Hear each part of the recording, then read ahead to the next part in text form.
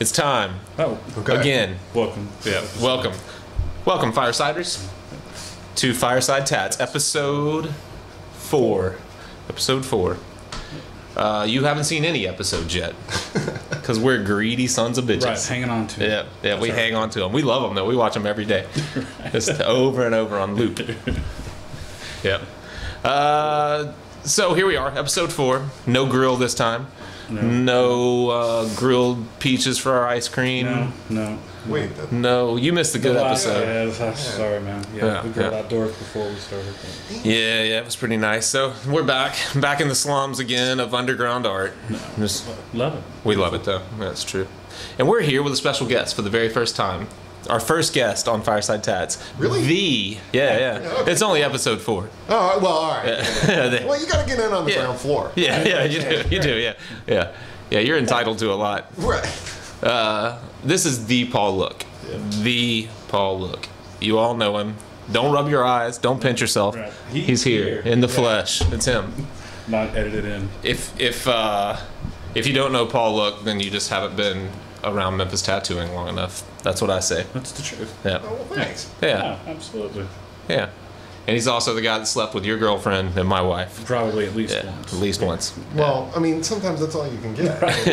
Girlfriends and wives. Right. No, but So- You can't start relationships with married. No. So we brought Paul in today. We're gonna attack a subject. This might be the first episode that's actually that might be entertaining for non-tattooers, because we hope. yeah, we hope, because we've used the word or the term tattooable in probably every episode so far. We talk about things being tattooable or not being tattooable, but people that bring their drawing to us and say, I want this, and you say, I'll have to redraw it to make it tattooable, they think you just don't like that drawing, and that's your Or that excuse. you're not sometimes even capable of doing it, and that's usually not the case. Yeah, that too. So let's talk about what tattooable is today. What else are we going to talk about? We're going to talk a little bit about Paul, about his background, see if we can pick his brain a little bit.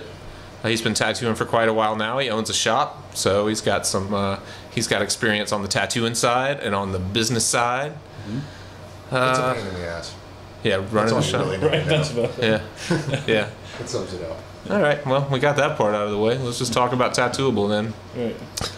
All right. So let's start with you, Paul. What do we need to know about you? How long have you been tattooing? Where do you tattoo? I've been tattooing now for about 15 years. I got started when I was about 19. And I'm tattooing now at No Regrets over on Covenant Pike. We've got 2 locations, one in Midtown over on Madison and one on Covenant. Yeah. And so, I don't know. You're an owner of you started No Regrets along with a couple other guys. 2 other guys, Ben Reese and Michael Kreitz. Like, we opened it about 6 years ago. Yeah. 5, Yeah. something like that. And before that, Paul tattooed here with us. That's Yep. how we knew him. And then before that, well, Trilogy Action, and then over at Downtown Tattoos. Bounced around. Oh yeah, downtown tattoos. So about 15 years now, your style's evolved, but still pretty traditional. A lot of bold color, a lot of bold line, stuff like that. I like that stuff. I mean, it's straightforward. It's really simple. So, like, all the stuff that I see that is like that, like, it still looks as good as it did when it was done, 10 or 15 years, because it's just simple. It's just straightforward. It's just one image, bold colors, hard outline, keeps the shape and everything in there. So, it's not going to get to be some jumbled up mess, because you've got a bunch of different, components to it or something. And it's tried and true. I mean, it's been proven. There are a lot of people doing a lot of super painterly stuff. Now, there are people doing things that you would just, going back to when any of us got into it, you would never think could have been tattooed on the level that they are. But those things, as nice as they are and as pretty as they are to look at, we don't know what they're going to look like in 10 years. When you're talking about a lot of these really clean color portraits and a lot of these really muted tones that are butted all up against each other with all these subtle little transitions. Like, are those going to hold up? We don't know. Right. No dark fields. Yeah. No values whatsoever, really. It's all about your edges, really, I think. Right. Like, you got to have something dark, whether you have like a line, like some kind of traditional approach to it, or you have just some dark color that, like, whether it's like you're adding some background or something, just to like have something butt up to a light kind of area, you know, so then you can see it, you know, like, because like once you get that color in there and it heals and the skin grows over the top of it, I mean, like I don't know, sometimes it won't be as readable. Yeah, you know? yeah. It was explained to me years ago, and I can't remember how, and I still use this to this same analogy to explain to people how their tattoo will age, because people constantly ask, you know, how often do I have to have this touched up or something like that? And you're like, well, you know, generally it ages together, so it doesn't really, if it's put in well, it doesn't really need to be touched up. But they talk about it being duller, and someone once told me that, like, if you paint a picture on a canvas and hold it in front of my face, it's nice and bold. If you go to the outside of this tinted window, this tinted piece of glass, and hold that same image up, it's then it's muted on some respect, even if it's not a tinted piece of glass, just a piece of glass in general. And that's just and that's a fresh tattoo and a healed tattoo. It goes from sitting on the skin to looking through skin to the image. I thought that's a pretty interesting way to put it. It's not that it needs to be touched up. It's just that it's just older. Right. Yeah. Yeah. Yeah. And your skin becomes part of the ink. I mean, it sounds like a crazy thing, but you'll get lights and darks. Your skin tone will change over time too, and you have to be all cognizant of that too. I kind of wonder sometimes if, like, you know, like you talk about using like more muted kind of tones, you know, stuff with a lot of gray in it or whatever, so it gives you that kind of softer, kind of painterly kind of look. Sometimes I kind of wonder if, you know, because obviously, like, what you see in any tattoo is that it does get a little bit lighter, like, over time, depending on how much sun exposure you have, right? Right. So I almost wonder if, like, that stuff, like, as long as you have a hard edge to it and you can kind of see your outside contour, you know, and make the image out, you know, if some of those tones on the inside, like, being softer would actually work better, you know, because it'll just get softer over time, so it'll just look more soft or whatever, you know. As long as it was solid to begin with, and then the blends are smooth, then you wouldn't really even notice that unless it was put up against the fresh piece or the piece from like right after it. Right. Yeah. So a lot of this stuff is going right into what we're going to talk about today, and that's making stuff tattooable, making drawings tattooable. What does that mean to you, David? What would you? Well, I guess we've talked about it on different. I just remember, like, when I first got into tattooing, a lot of my drawings I did with rapidographs. I tried to do all these different type of really technical things, cross hatching, and try to get a lot of dimension. Try to use so many kind of linear qualities to the design that it made it really untattooable. But I didn't realize at the time. I'd see them come back on my friends, and they were just basically cleaned up, or basically maybe not say dumbed down, but a lot of the frill was taken out, but a lot of the image was still there.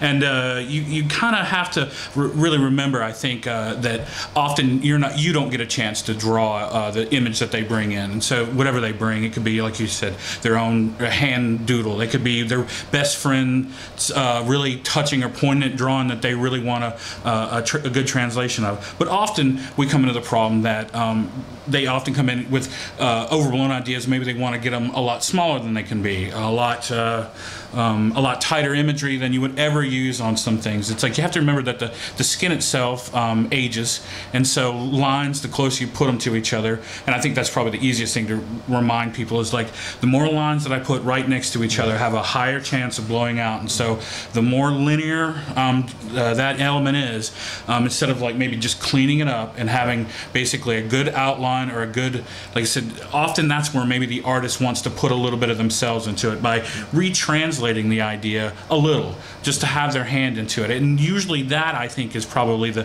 tattooable part. If I physically can't draw it, there's no way that I can tattoo it. And so no matter what size it is, if you reduce it down and you show the person usually just how small some of the elements really will be, and maybe they'll get a better idea of what you will have to kind of translate or take out or redefine in another way.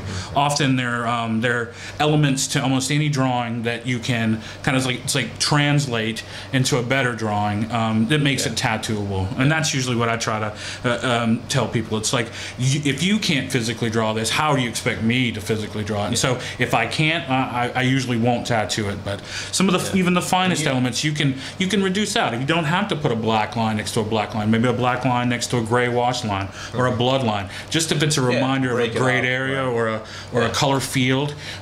Easily, maybe your drawing doesn't doesn't look like theirs because you have to reduce it down to a stencil. But try to remind the people that you're doing it for the better, for your style of work, and maybe, like I said, maybe they'll give you a little bit more latitude toward it, where you can, like I said, it will be tattooable and it'll be your translation and hopefully doable. Yeah. You know, and when you say if I can't draw it, I definitely can't tattoo it, and you don't mean like if I can't like physically draw it. You mean if you're reducing an image to a size that, like, literally, if it's difficult to make your pencil make you those can't lines make up against each contours, other. right? Just said, if it's not, like I said, your own hand style dictates maybe how large you can actually make a letter, and you can only run so many letters together before it looks like mush, or what we used to call Greeking, where it's just symbolically putting in, you know, shapes to mean letters. At that point, that's not what you really want, hopefully. So usually, like I said, if you can show them, like I said, this is how much I can get out of the drawing, or my translation of your drawing, maybe then you can give them a better idea that sometimes you're not able to put in like eyelashes on a figure's face that's a quarter of an inch big, you know, that's just not going to happen. Or, you know, your fingernails on like so we said it's hard enough to do a portrait, say at, you know, 3 by 3, never mind 1 by 1 postage stamp size. Now there are people that do it, but and that comes into a whole other idea that a lot of people would say that falls into the same category of being tattooable. Just because you physically can put it in doesn't mean it's a good fucking idea to put it in. I mean, sometimes you have to think about how is it gonna, or you always have to think about how is this gonna read in the long term. If I can't, you know, if a tattoo isn't recognizable to me from 3 or 4 feet away, then it probably wasn't that successful. You know, I mean, it's you need to. They have to be simple enough overall from a design standpoint. You can't cram so much shit into a tattoo that you just can't read it from 3 or 4 feet away. And a lot of times when people come in with their friends' drawings with whatever, there are black lines all through it. They may want to reduce. They may, like you're saying, they may bring in an 8.5 by 11 sheet of paper and want it, you know, to fit on their wrist, on the inside of their wrist, or something like that. And, or paintings, you know, reduce a painting down, you know, to the size of your wrist or on the side of your ankle. Just not a great idea. Not there are places for everything, and maybe you have to take that into account. And then sometimes the people's skin, like if the older the person, the more weathered it is. You trying to do fantastically detailed, tight linear stuff on skin that is going to break and crack and probably has not been weathered well. You do not want to approach that either. You're going to have to probably figure out a better way to put in any kind of detail, any type of real I say tight work, but then you should probably work your line weights up to where it's more of a traditional thing. You don't. There are some things you really can get away with, and skin can't. You know, and I think that's probably part of tattooable as well. You know? Yeah. Well, I mean, simple. Yeah, and it kind of works out that you ended up here for this episode because the way that you draw, the way that you lay out designs lends itself to being tattooable, because we were just talking about it being a tried and true method. Right. I mean, so you have a very distinct style. Obviously, you have people that come in that want the drawing that their friend did. Right. How do you deal with it typically? How do you do you try to translate it into I feel more comfortable doing it that way if I can. You know, sometimes it's just not what people want. You know. But like something he was talking about, or Dave was talking about, was that like you know, if you can't draw it, then you can't really tattoo it. You know, so sometimes I think maybe like when you're looking to get a tattoo, you know, just because you already have the artwork doesn't mean that necessarily anybody can do it. You know, maybe you should spend some time thinking of like, you know, not who's the best or whatever, but whose like style kind of lends itself naturally to what you want. You know, so that, you know, if you take something to somebody and they do have to reinterpret it, it's not going to be so far from what they already do that, you know, they can give you something that'll work and be tattooable, but, you know, still be, you know, what you want, you know. Because I always feel more comfortable, like, if I can draw it, because then I have to think about it, you know, and I have to, like, make sure I understand why I did everything that I did, you know. And it just gives me, you know, more confidence when I'm sitting down and doing it. I feel like I can manipulate it, but I have to. Yeah. And you take the approach that you take to your drawing is very kind of analytical. You didn't come from like a art college background or all that stuff. You basically learned to draw on the job, right? I mean, you learned to draw while you were tattooing. Like I doodled and all that kind of crap, you know, before, but you know, it wasn't. You know, it wasn't like professional training or whatever. You know? So in your professional career, most of the time, if you're putting a line on paper, you're thinking from a tattoo standpoint. Right. You didn't come from a fine art background where you were thinking from an oil painting standpoint. You never drew anything that didn't involve lines. Right. Or you never, you know what I mean? Yeah. So that's I think that's important. I mean, I think that because that approach that you take naturally is I think what makes things tattooable or not tattooable. Right.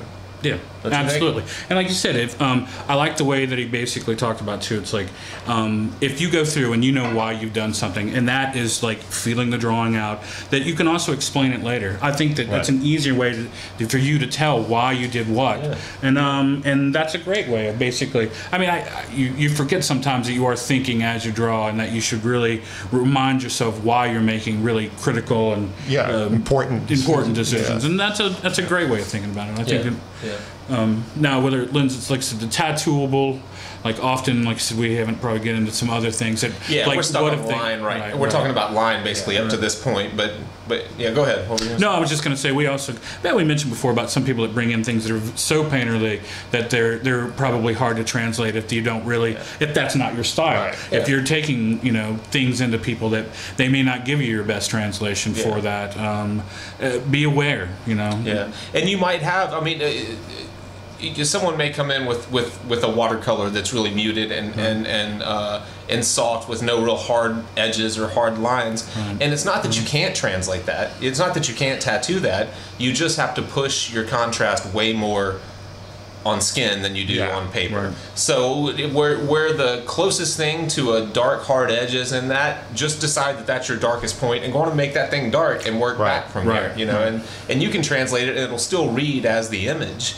But you can't try to pull it off literally. You just can't lay out a bunch of you can't put white into every single color that you're mixing and lay everything down super soft. No matter how solid it is, no matter how well you can pack color in. Well, we said before, you need contrast in it, especially off the skin tone. Yeah, it's not a white piece of paper. Right, by any means, And that's a great way to go ahead and to distinguish your darks from lights. And if that is going to be your dark, as long as the image still works and pushes off the skin, you won't have any problems with it. Yeah. So we've talked a lot about line and just a little bit about that. What ways to make things that wouldn't be tattooable? Let's stick with something that's just a really muted tone. Would you approach it we talked about contrast, a dark and light standpoint. What about a warm, cool standpoint? Trying to think about color in a way of maybe. I think a lot of times. Things flatten out on skin that maybe didn't look as flat on paper. Does that make any sense?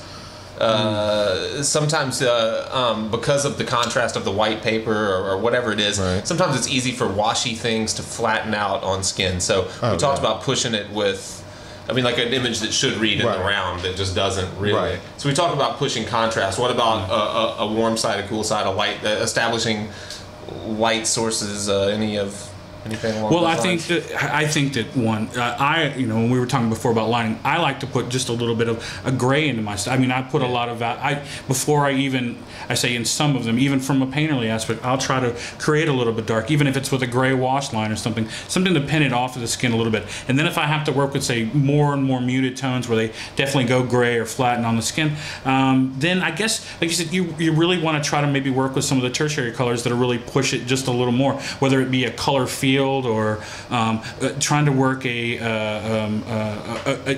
a yellowy tone into like a green just to make it a little more buttery, or trying to, like I said, I guess there's a lot of ways to push some things off the skin tone, but I think sometimes that's a hard, like I said, if the darker some skin or like I said, trying to get painterly things into a field of freckles, I think that kind of sometimes can often ruin designs too. But tattooable, like maybe just the placement, I have to admit some of the painterly aspect, I think think that's probably on I'd say a 1-to-1 basis. Like what can you do to push any tone off of some people's skin tone? It's like you said, making a good value, making sure that you put some either complementary or tertiary colors to kind of push it. Make sure that you have at least some kind of light field that, like I said, if it's like I said, yellow or white, something to push it as a highlight. Often, we some people bring in stuff that's so flat. It's like trying to make what people want to pop off the skin. It's like, I just want this black feel. It's like, well, maybe then it's like trying to push gray wash into a little bit so that there's a little bit of tone to it, or something that way. Often people don't think in dimension, maybe changing the angle of the drawing a little. I mean, not to get away from what they want, but often they don't think in like how to move the perspective just a little to get a lot more, say, push out of the design to fill a space that maybe needs to be filled a little better than with something that's very symmetrical or whatever. There's like, I think little things you could probably fit, do to almost any drawing to just push it a little. Like I said, how far you want to get away from their original idea. I guess it's really how good the drawing is or what the source was. But often if you find it right off of Tattoo Johnny, you're like, well, it's pre-made for tattoos or something. But then it's like, how much do you want to put yourself back into the tattoos? Like, I hate getting some things where it's just like blank slap, put it on a copier. Especially, rarely do I like to do anything they buy the like stencil that. and just bring it to you. Yeah, that's something that's happened from time to time.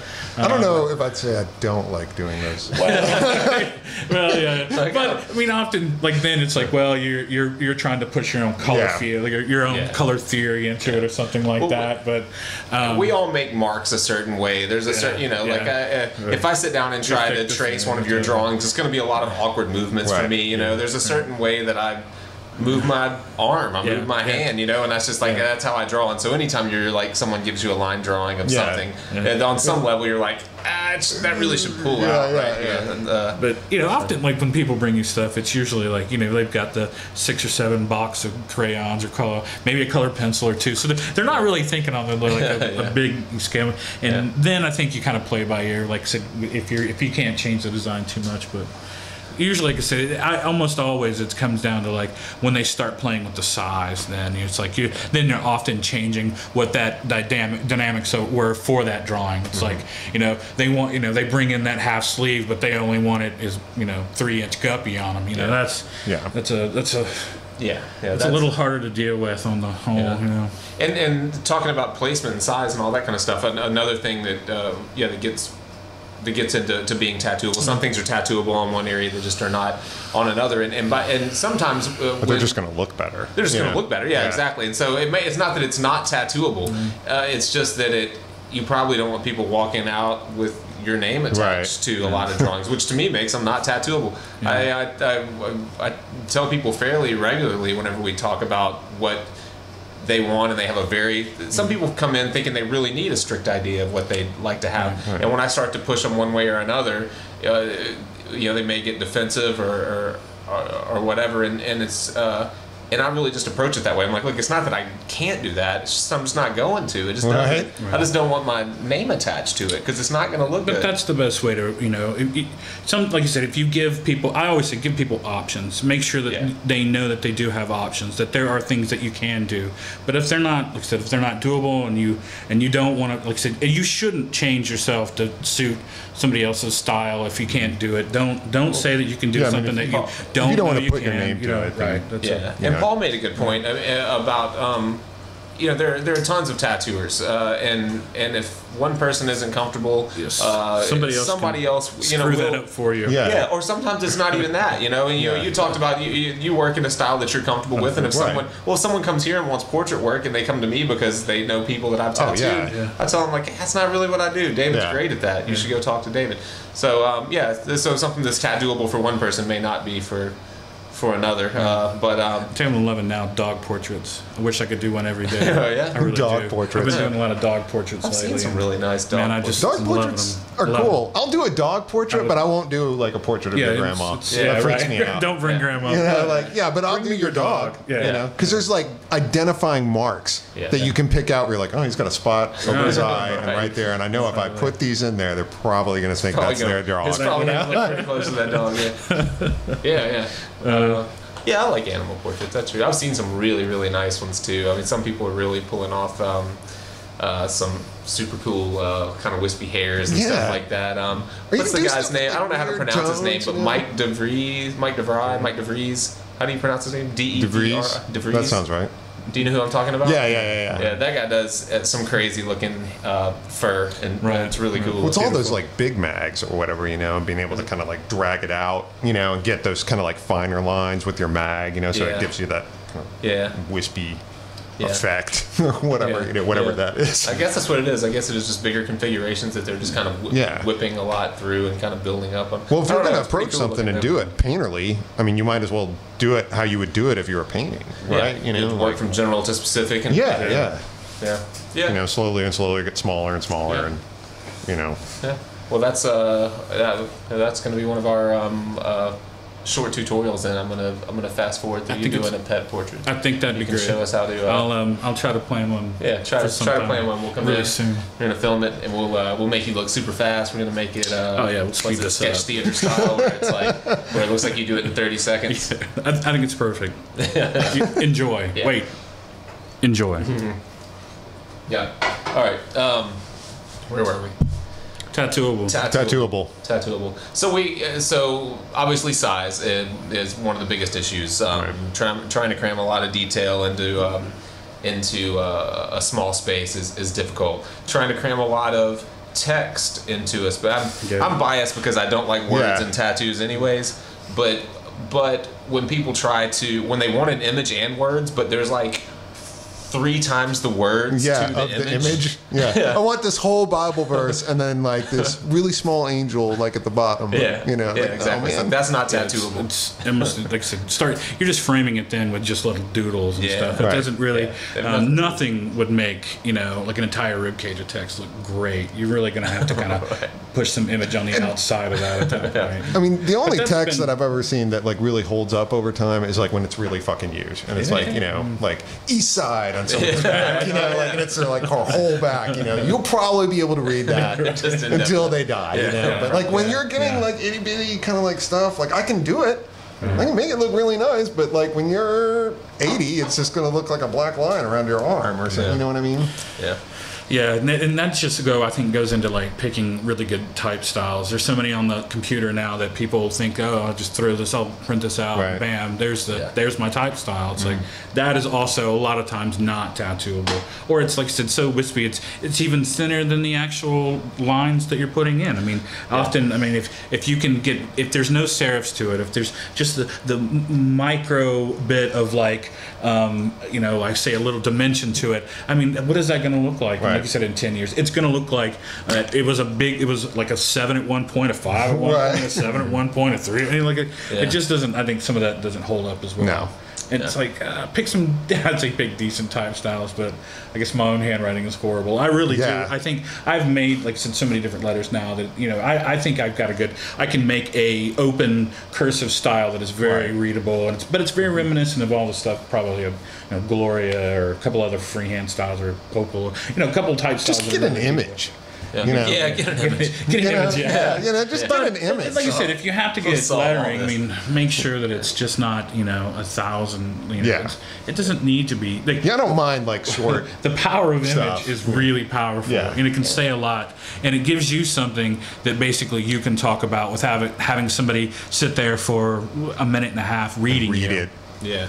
And who's going to read that stuff anyway? Nobody's reading that. But I like the idea of it becoming part of the tattoo, and I've used it that way. I don't know if I'm going to do it or not, but I presented one last week where a guy wanted a lot of words that circled an image, and I laid what I've done is I've made like a piece of like tattered paper that will be a background to the existing image, and I've just kind of like because it was all kind of handwritten note kind of stuff anyways. It was like song lyrics were supposed to be ideas, so I've written them out and scribbled through them, but they're going to be softer. They'll probably be laid.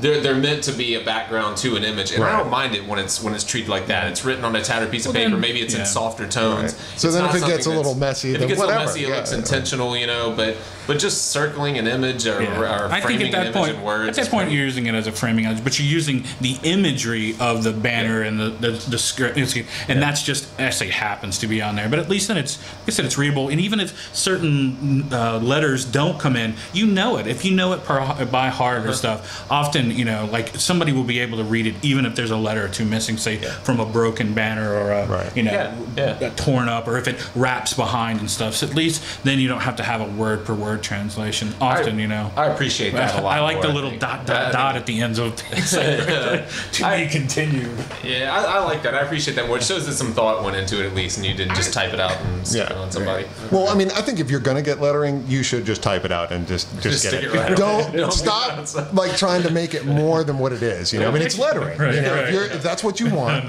okay. But don't like look at me and tell me like, hey, I want a bunch of shading around it. Or something. It's like, you know what? That's going to look like a fucking box because you know, like lettering is usually kind of in a rectangular kind of shape or square or something. You know, don't try and make it some elaborate like half sleeve, you know, of a Bible verse. Or distract from it by sticking shading up against it. You know, just get the lettering.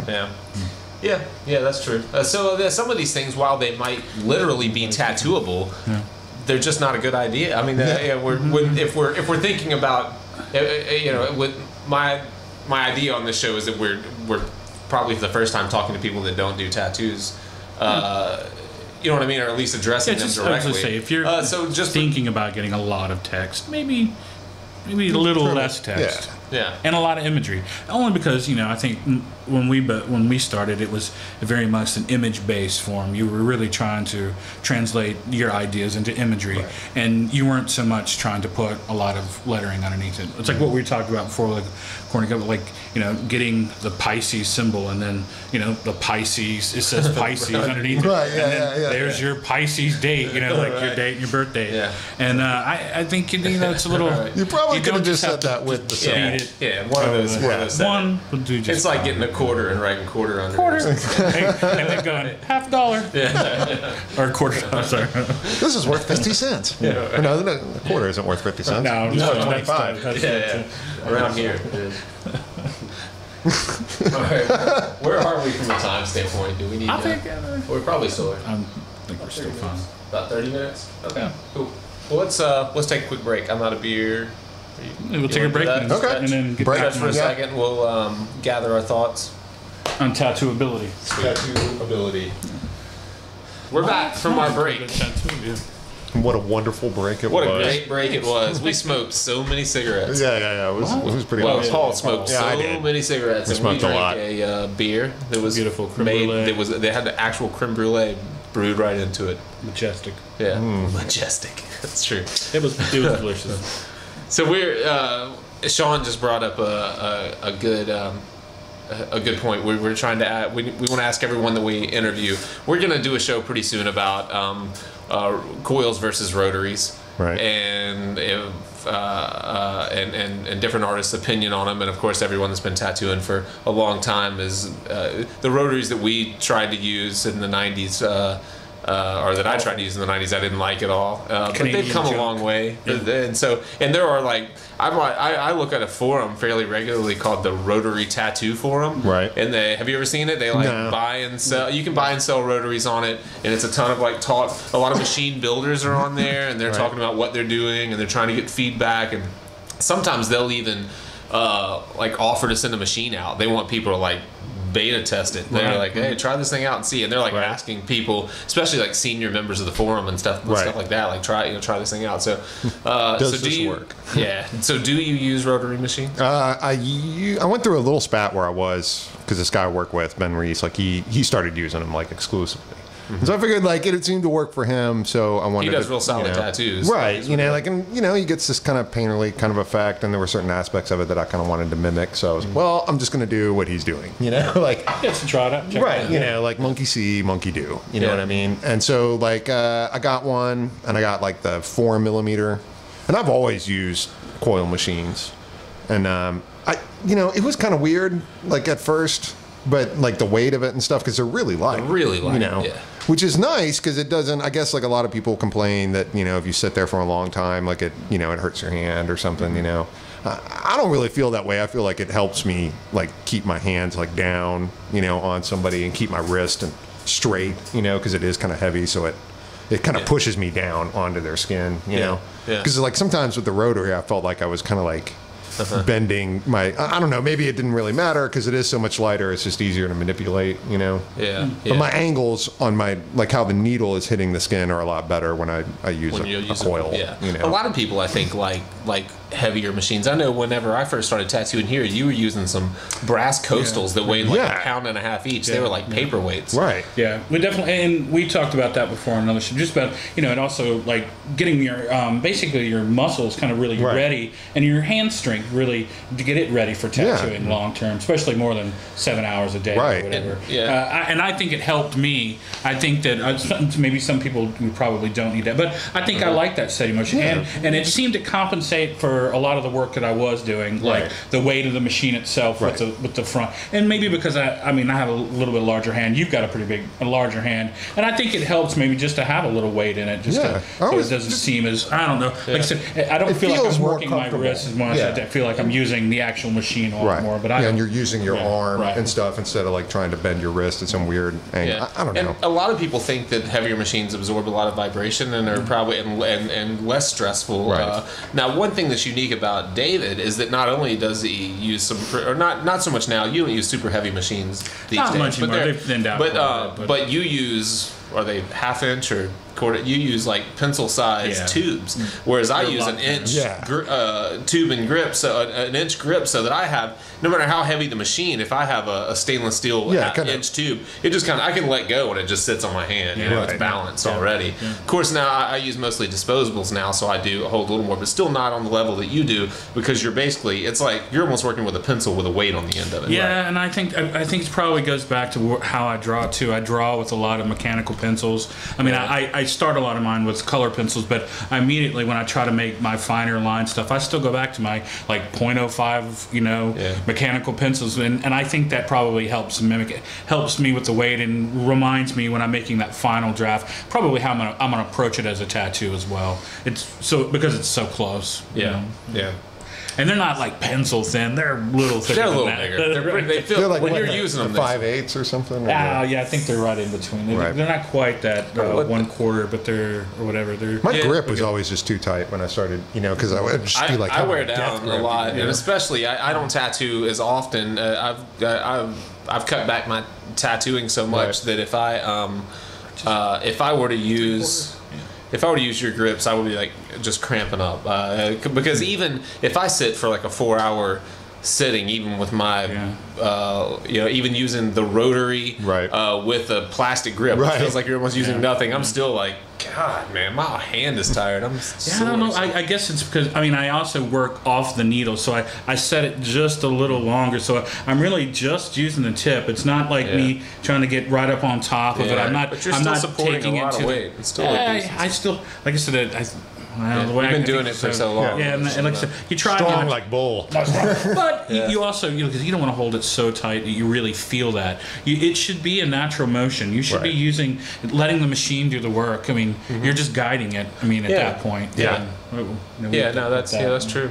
The one thing I really liked them for was like bigger arrangements. Well, the rotaries. That's the only thing that I'm using. And actually, I'm using one of your rotaries, a rotary that you loaned out. Or whatever. Super light, pretty cheap. So you said real inexpensive. And it feels cheap, honestly. Whenever I like set it up, I'm like, God, this thing can blow away with a decent wind. But it does when I'm pushing larger configurations. I like it, and I'm able to get a really nice peppered effect out of it in my gray washes. It's really soft. It's really soft. I'm using rounded mags as well when I use those big. When I use bigger needle configurations, I don't use straight mags. I tend to use rounded mags, and so they're softer by nature just because the needle's kind of set up that way. But that machine, I feel like in those larger configurations, and I'm not running it hard. I'm pushing a 13 mag at like 6.5 volts. It's not very. I'm not running. It's just hard. Enough force to just push it in there. It just goes through. It just finishes its motion. So it's not like a coil where it's going to have some give, and it's like when it hits the skin, it backs up into the into the machine a little bit or something. It's going to go in there and come out like every time, because that's what the motor is doing. Yeah, there's no flex. Right. Yeah. So although machine builders nowadays are trying to simulate the two combined, they're trying to simulate that flex of a coil machine, which I don't know. Maybe for lining or something. I don't really know. But all right, well that's good. So you use them in certain situations, but you're still mostly a coil. Yeah, like I mean, I don't know. I got to where I was using the rotary for a while, and then once I got one of my machines back from this one dude, and it just happened to be set up to work better for bigger mags, I just started using that thing. Yeah. Because I like that weight. I just feel like it keeps me where I need to be, so that my mag is like hitting, I'm using all the needles in my mag. I'm not like resting it on the corner or something and using just a part of it, Yeah. Because I can kind of beat stuff up, and get it, it's not as even, Yeah.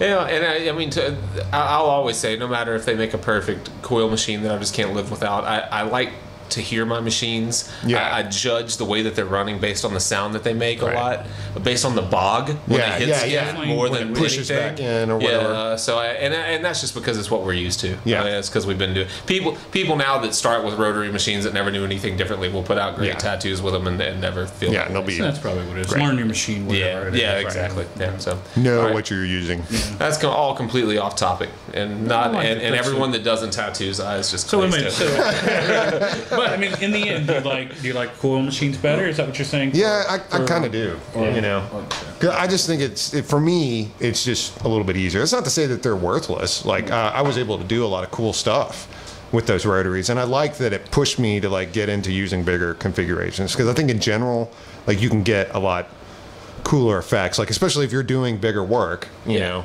I mean, if you're doing a painting and it's really big, you're going to use a really big brush. It's not like you would sit there with like a pencil thin brush. Yeah. You're right. All right, so back to the topic at hand, the making something tattooable. And we've hit size, we've hit basically pushing contrast, having clean breaks. Not cramming a bunch of elements really close together that will bleed together, or even if they don't, no matter how cleanly they're put in, they just won't read well together. Outside of that, sometimes someone comes in with an image that is completely tattooable from a technical standpoint. They come in with something that they want that's very maybe static or boring just from a compositional standpoint. From the angle that it's presented, maybe it's a straight on shot and it would be far more interesting at a more dynamic angle. And if we're talking to people that don't do tattoos but that get tattoos, want tattoos, and want to put together ideas that will be interesting to their tattooer, so they'll put some effort into it, that will read well, hold up over a long period of time. How would you deal with someone that comes in with an image that's tattooable from a technical standpoint, but just isn't all that interesting? Give us some of the ways you might handle it. I think like what Dave was saying earlier, like giving somebody options and trying to like make sure that they know, like, hey, I could do this, and we could do it this way, and it would probably work, technically, but. Maybe if we did it this way, it might fit a little bit better, or it might, just so they know that you don't think their idea basically sucks. Yeah. Because it's not really anything about that, and it can come off really kind of like condescending or something, like, Well, often what I remember you doing, especially when you were here, is that you often draw in front of the clients a lot of times. Oh, even just so that you get the quickest, the gist out. Maybe they're not watching you every minute of it, but you can give them a great, like, here's a little translation of what I'm trying to show. Like a thumbnail. And a thumbnail. Like I said, a quick reference. But often, like I said, that will get people into giving you that little bit of. And it's because they can see it. Right. Yeah, that makes a huge difference. And a lot of people aren't super comfortable drawing in front of other people and stuff like that. But if you can crank out a little thumbnail just to try to get on the same page with the person, or try to get your idea across, because most people don't really.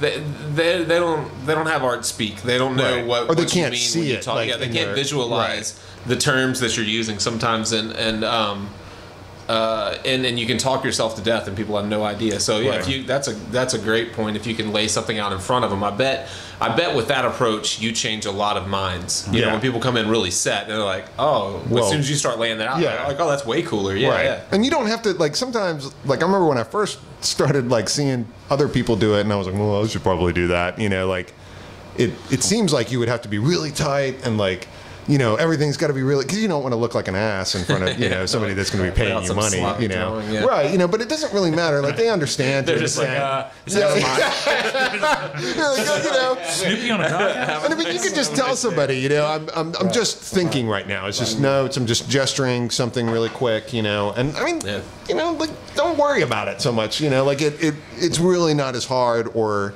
as intimidating as it might seem, you know. And people love it, you know. If you know, they figure if you can do it, and you do it right in front of them, they're, you know, pretty confident. Well, and you draw for a living, and they do something else for a living. So no matter what you put out, it's probably better than what they're. Often your 5-minute or 10-minute thumbnail will be better and probably right out of their head, you know, only because you've brought you enough. Like I said, if they brought you something, that means they're at least thinking about it. Often, you know, now we get stuff that's right off of, like, here, this is what I want off of my cell phone. It's probably the worst. Like, now with, like, say, Google and stuff, people used to do a little more research. But now, like I said, at least you're making an artistic attempt and showing them. Often, like I said, maybe it's just not in the right place. Maybe they're trying to put a symmetrical device on an unsymmetrical place. And then I think we talked about it a second ago, too. Is remember, you're probably going to be working up next to that thing later. If they really like it, you're going to be working next to it or around it. You're going to have to expand on it and make it into something that usually is like a larger piece than you would have ever, you know, usually thought. I've learned to think that way. Even when people come in and this is their only tattoo and I've never worked with them before, it's happened enough times now that I've done some piece that was going to be their only tattoo, and then they want to turn it into blah blah blah. 3/4 like, shit, I didn't really plan for that to turn into anything. So now I do. And we talked about it in one of the earlier episodes. I use negative. I mimic shapes that are in the design with negative shapes to frame it, so that I can easily pull back into those negative shapes and continue that design. It's just it's an easy, cheap trick that I've found. That I'm just like, if there are flames in the background, the very, very foreground, I'm gonna have negative flames because I can pull right into it and turn it into anything from there. Open it positive, back up. Or like said, use it as a border. A negative border, whatever you'd like to do. So, something that allows, something that doesn't close me off from getting back into that piece, whatever it is. But I always try to think that way. I mean, I think it's a good idea. Yeah. You touched a little bit on it a second ago. Something that might be tattooable, it might be fine for a place, but not fine for the place that they want it. So often you're talking about, like, making the design more dynamic, maybe presenting it from building the composition a little better, presenting it from a better angle, and drawing to a space. Right. And that could be for any object. Like, sometimes just moving it off of its axis, giving it some dimension. Often when people bring in stuff, they're not good at, like, isometric space, and so you have to put the actual angles that it would need to be in some dimension. That is not for some people is not a great. It's an eye exercise, and some people are horrible at it. They may think they're really good at it, but you have to remind them. It's like, if the space doesn't look right, you have to change it for the better, because you will. You probably said you won't get to change it later, and then hopefully, like I said, a little more dynamic into the drawing will make for a better drawing. Usually, if like I said, you don't want to take over somebody's idea if they're just not willing to get a little more work, but often they will. And we were talking before, it's like, often, like, leaving those negatives and stuff, often people don't bring in what is the background. What they may want is how to really push it off of their skin. It may just be this linear element that has nothing that really is going to push it. And then you have to remind them, it's like, well, with a little background color, a little, like I said, atmospheric device, you might get a lot more out of the tattoo. And that's just something that a lot of people have, I think, a lot of problem with, like, building space anyway. They don't think in those kind of almost like set design or whatever. You know? And I'd say,